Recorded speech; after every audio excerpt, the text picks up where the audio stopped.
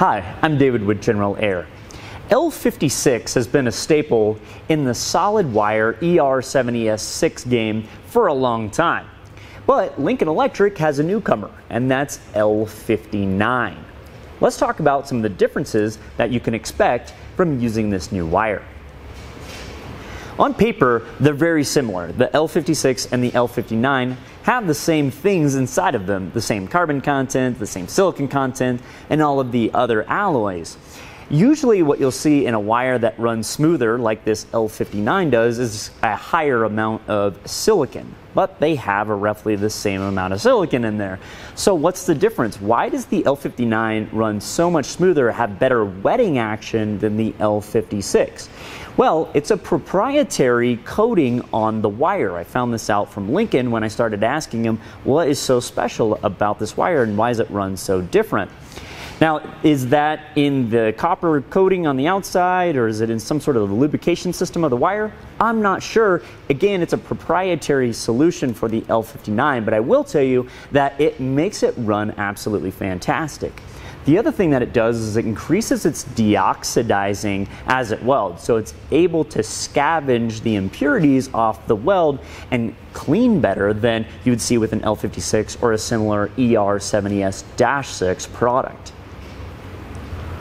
Here is a face of the L-56. You can see it's got good wet in at the toes and it's a decent looking weld. We'll flip over to its cross section of this L-56. We can see very decent penetration. I did this with the GMAW-P or Pulse process, so you're gonna get some great penetration. It's got a good, we call weld nugget on there. We got some root penetration. Everything looks good with this L-56. Let's take a look now at the face of the L-59. What you'll notice right off the bat is the toes are just a heck of a lot smoother. Certainly the welds are going to perform the same, but the appearance of the L-59 is absolutely fantastic on those edges. Now, looking at the cross section, you've got the same story that you did with the L-56. It's got good penetration, but the weld nugget just seems a lot more homogeneous across the whole section of the material. Here is the L-56 on some 1/4-inch plate. Difference here, as opposed to that 1/8-inch plate we were looking at, is that this is hot rolled steel, so no cleaning involved. We just welded right over the mill scale, trying to see how the two wires would handle the scale. And L-56, as I would expect, it handles mill scale just fine. The face of the weld is slightly convex and the toes are in good order. Now let's take a look at the cross-sectional area, and it's got good fusion. We got good fusion at the root of the weld. This is a partial joint penetration weld, so we only need to just get penetration right where the two pieces meet, and it does that fine. Typical solid wire here, we've got a little bit more penetration towards the root, and then it bows out, or bows in, I should say, towards the edges. Here's the L-59's face. And immediately I can tell we've got a flatter face of the weld. It's not as convex as the L-56. Now, they were done with the exact same procedures. They had the same wire diameter. Everything was held the same between the two wires, the travel speed and all that.